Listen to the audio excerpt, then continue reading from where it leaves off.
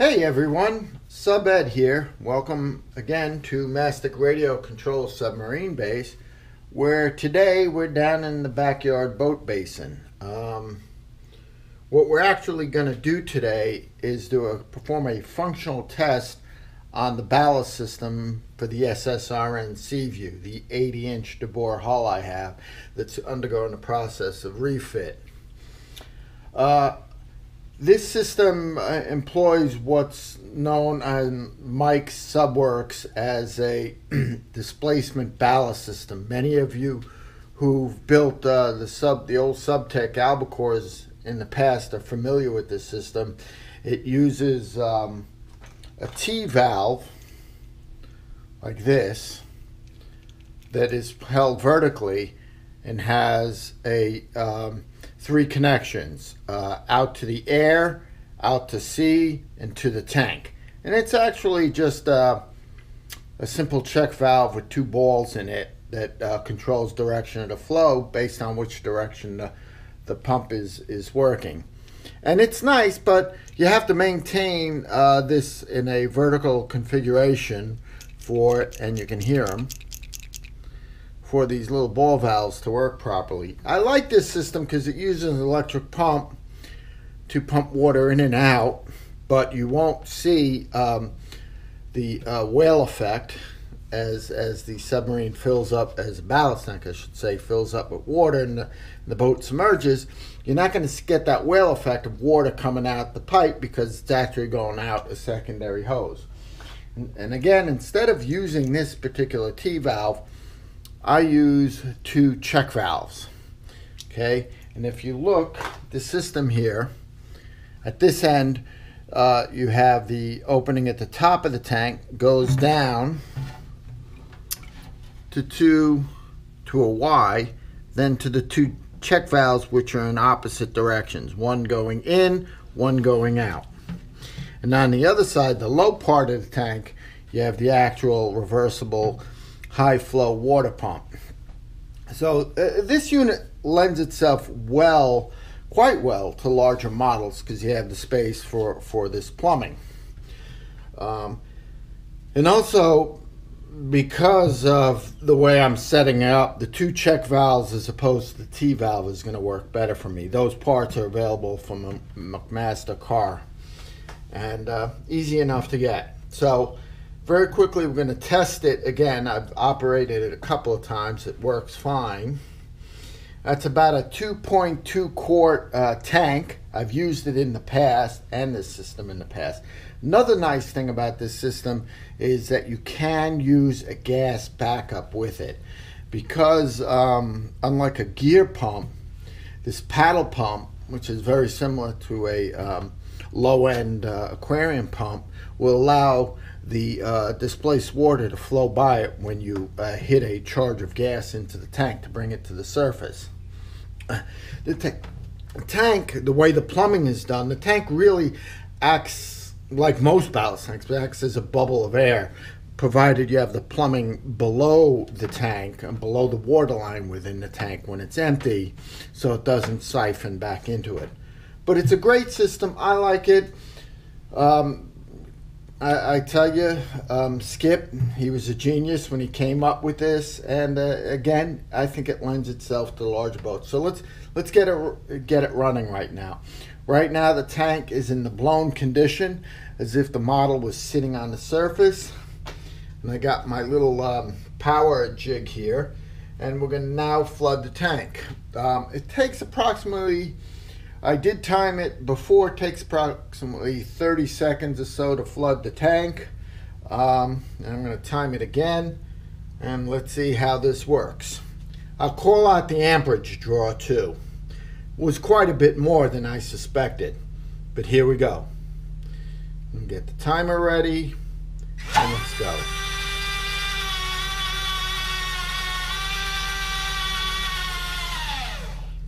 And because I'm using, this is the foo bar, my point, because I'm using a simple one-directional servo controller, I forgot to swap the polarity on the pump, so it's actually blowing the tank.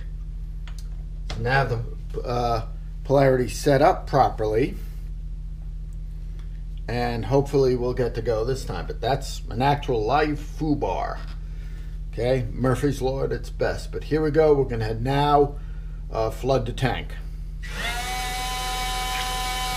And I'm not sure if you can see it, but on the far tank, out of the one check valve, bubbles are coming out. That would be hidden below the sail on the model. I'm drawing 11.5 amps right now. I'm surprised the fuse hasn't blown.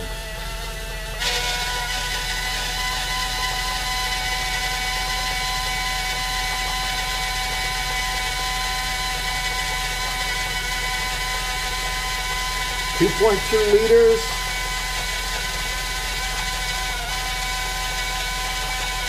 .7 amp draw. And there we go. That was 47 seconds to flood the tank. I picked the tank up. I can feel all the water in it.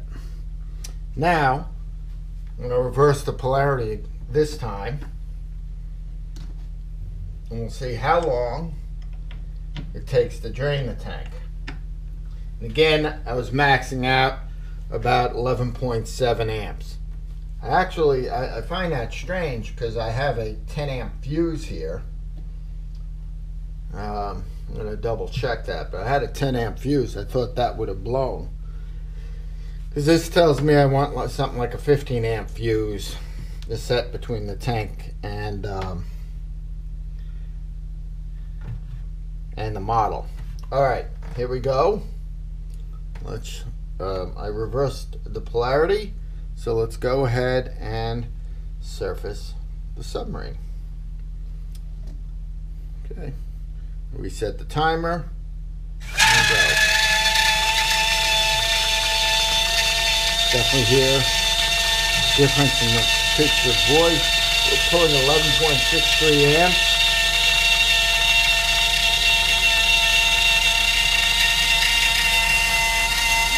Tank's coming up, and that's it.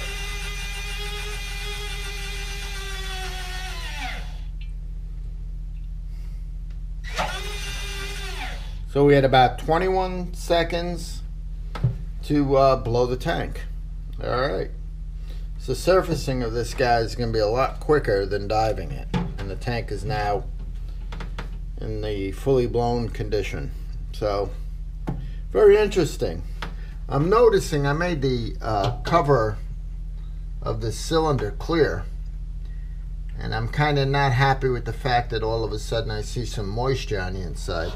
Not sure if that is a leak on the inside of the unit, because I sealed them up pretty good. This is the one of Mike's units itself. From Mike's Subworks, and as you can see, this is an older one. This is the one I originally had in the SeaView, and what I do is I use this piece of 1 1/4 PVC. I seal it.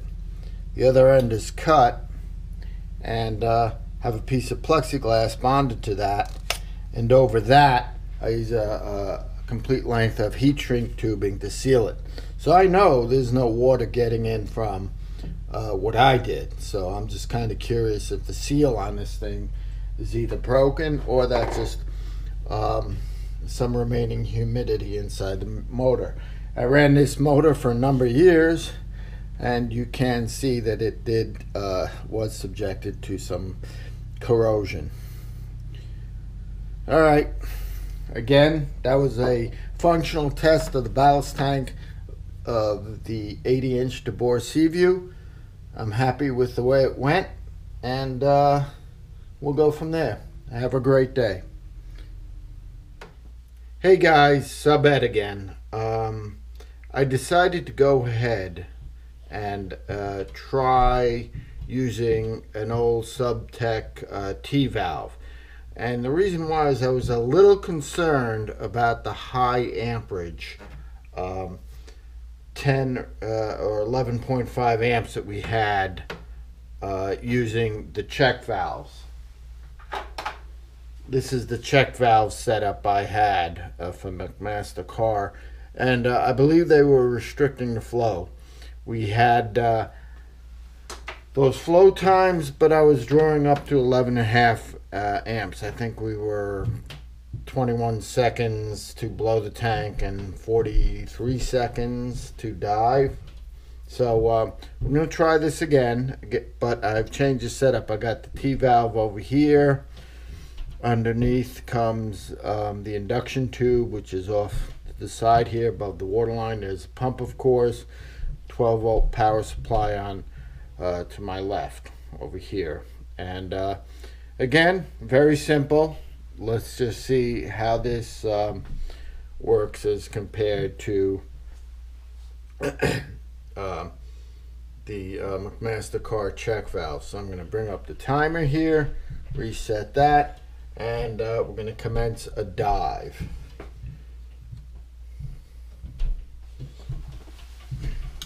Power is good.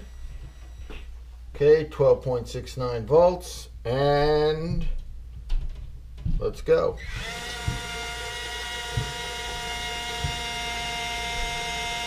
And she's flooding. 10 seconds. We're drawing 8.6 amps. 10.4 volts, 8.58 amps. And you can see that the T-valve is submerging and bubbling now. Oh, definitely a lot better. When that T-valve stops bubbling, we know we're in a fully flooded condition.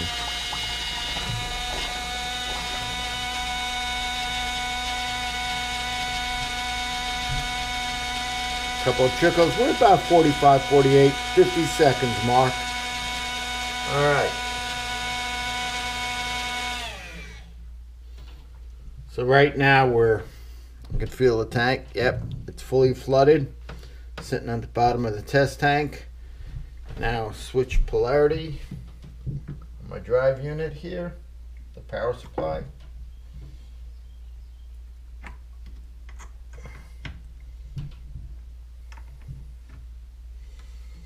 Reset the timer. Again, it was about 50 seconds. Say 45 to 50 seconds. And polarity is reversed. And as we say in the trade, surface, surface, surface. Water's definitely coming out of the pump here. Doing 10.3 amps. 10.4 amps.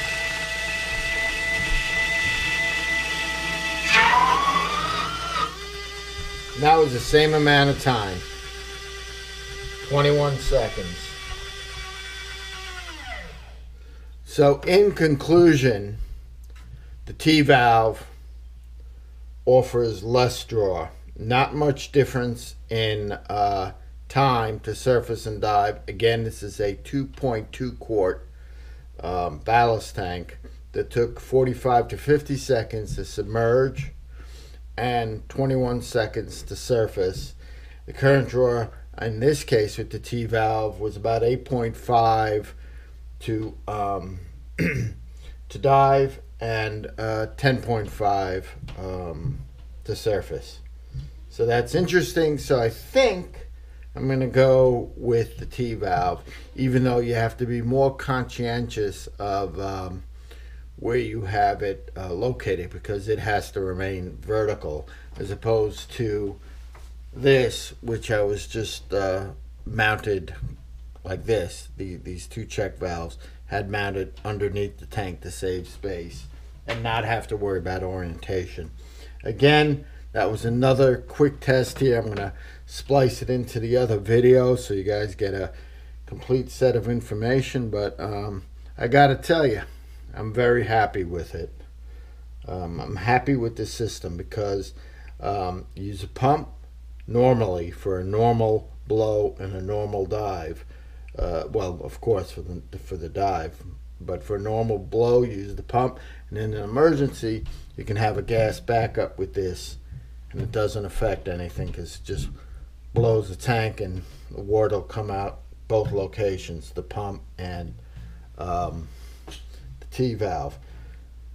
The only problem I got is the paddle pump. It's a paddle aquarium type pump. Is finding an alternate to that, because I always like having alternates as opposed to single source. But again, I'm very happy with it, and let's see what happens. Again, if I keep it all modular, I can always replace that pump if I have to.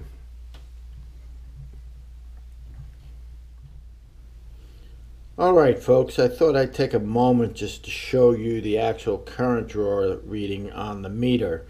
Right now the tank is in the fully flooded condition, as if the model was submerged, and we're going to now run the motor oil up and pump her out.